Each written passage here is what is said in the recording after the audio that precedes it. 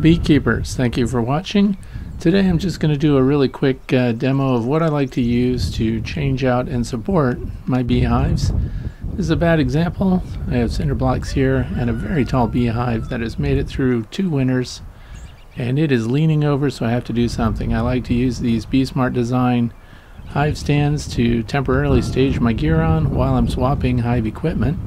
And look here, we have a crappy bottom board. I'm going to swap out that bottom board with a new one, and we're going to replace the bottom box in the process. I've been using these anchors that auger into the ground 18 inches. They're really great, but I'm swapping them out for iron T-posts.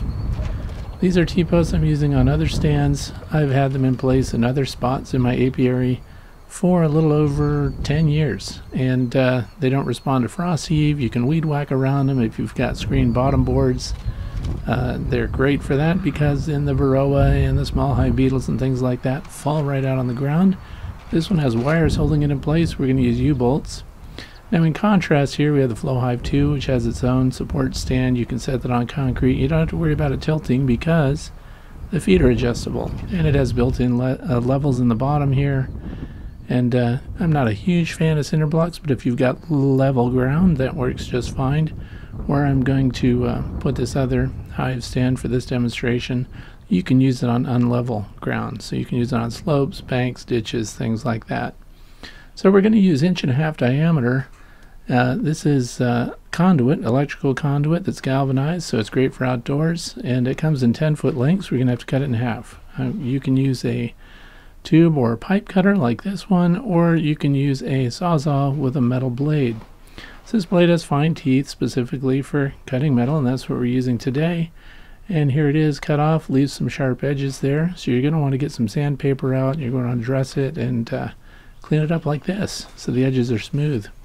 It's going to be out in your bee yard. People are going to be bumping into that. You don't want it to catch or cut anyone there. So now it's ready to go. We'll take it outside and put them in there. You're also going to want to have a level, and in this case I have a 4-foot level here.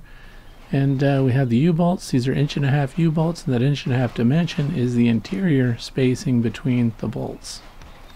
So it's going to be great. You also need a deep socket. The nuts here are 1/2 inch, and we have a 1/2 inch deep socket. So we're going to use that to cinch them up nice and snug. We need 6 of them. We're using 6 T-posts. And now, of course, the conduit is cut in half, so we have 2 5-foot conduit pieces. And this is a day we're going to want to use smoke because we're going to be sending a vibration through the ground. Bees do not like vibration. These are the hive tools we're going to use, and I use nitrile gloves so that I'll have good dexterity. And of course, smoker is lit and we're ready to go. So we'll lay the stuff out here right in front of the other existing hive stand. We're going to tamp it in here. I'm using a post driver. It's a metal post driver. Very easy. And once you've got all this hooked up, if things are a little off level, you can tamp one down a little more to level it up.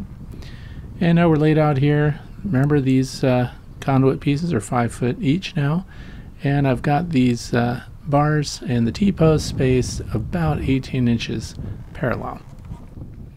And here we go, all 6 of them are in. Now it's time to bolt them up, and we're going to do one side at a time here, and you can see works pretty good. Now once you bolt the opposing ends and you level those up, put your level on there in the middle. I like to not put the middle bolt on yet, so I have a nice smooth surface to lay the level on and make sure that we're true before we continue. And we are perfectly level throughout the length of the pipe, and then we'll add that middle U-bolt. Here we are. Now we've got the front one as well. It is also level, so they're parallel, and again we'll add that center U-bolt last. And we also want to measure how well it's level from front to back. So they are parallel, but I want the front to dip just a little lower. You can see the bubble goes to the high end there a smidge, and that's so that the landing boards will allow water to run off and out of the hives. You can also cut off the excess here with some bolt cutters, and that way if your socket's not deep enough to finish tightening things up, you can finish it up there. Don't forget to come back and grind or sand off those tips left so that you're not having a place where people will be scratched. Here we go, and this really demonstrates how off level this hive is. These bars are parallel, it's perfectly level. You can use this on any surface. And we pop the top here, and look, we've got some bee patties here by Man Lake, the Ultra patties. They've used them a little bit and it's time to pull those off and get rid of them. We've got plenty of pollen coming in. Bee population here is very good in this colony. Here we go again, lots of brood. Got some honey out on the ends. It looks like they're building some drone comb as well, drone brood. And that's going to be great because we're going to need those. This is going to be a colony I plan to split. This is the upper black box. Let's go down and look at the yellow box too. Equally heavily populated. Got some nice brood comb in there. They've been hatching out of that. This is a fantastic colony. Of course, we're going to be working with it through the summer, and we're going to do splits from it. So here it is on the pipe. And there's a little paper wasp there. Not a huge threat to the bees. Nothing like yellow jackets.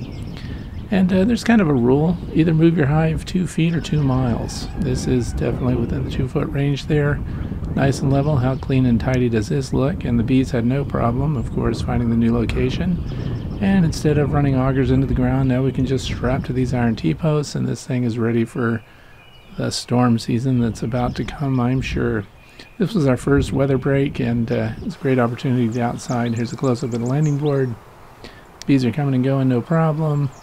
And they were not very defensive at all. We did smoke them a little bit here for this, but I could have gotten away with no safety gear whatsoever. But I highly recommend, if you're swapping a hive out and you're moving things around, you might think about wearing some bee safety equipment like your bee suit or a veil or something like that.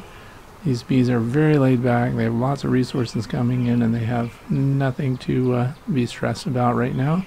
This shows a close-up of the U-bolts, the T-posts. Thanks for watching. I hope you benefited from this. I'll list the items that I use here in the video description if you're interested. Thanks for watching as always.